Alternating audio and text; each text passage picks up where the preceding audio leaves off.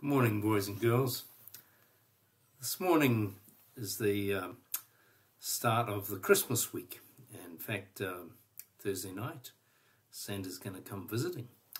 And I thought I'd read you a story. It's a bit about a gift. It's the third one in the series by Kym Lardner, and this one's called Grandpa's Horses. My grandpa made wooden horses. He used pine, cedar, oak, and ash. And there's Grandpa's workshop. I often rode them and pretended they were mine. Sitting on top of the horse. Late at night, I would listen to him working, and I dreamed of having a horse of my own. There's Grandpa working away in his workshop late at night. I was happy when I was with Grandpa and his horses. And there you can see what he made them for. He made them for merry-go-rounds. One day Grandpa looked at me and said, "It's time I made a horse just for you, my little helper."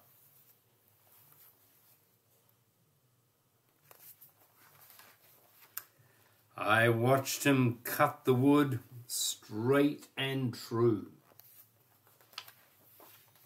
With his strong hands, he carved the shape.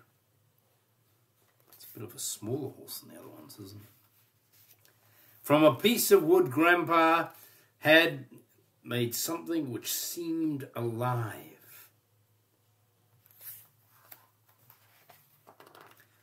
"Oh, Grandpa, it's beautiful," I said. "It's not finished yet," said Grandpa. "Tomorrow we'll make its saddle and bridle, straps and stirrups."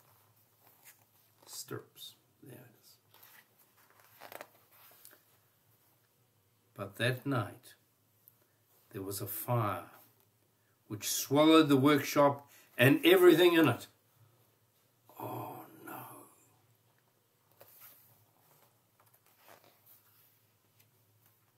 Grandpa could do nothing. There's a little tear going down his cheek. He just stood there and watched the flames and swirling smoke. And then we saw them. The horses went flying free.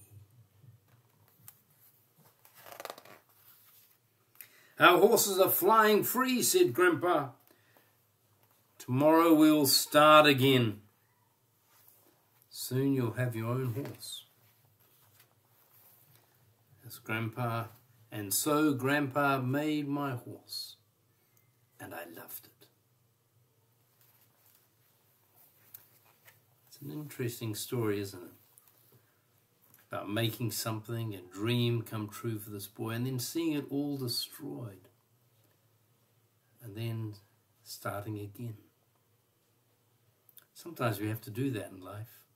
Sometimes things happen and what we had, our dreams, are destroyed. And we have to have the courage to start again. It's a lovely Christmas story. Every blessing to you.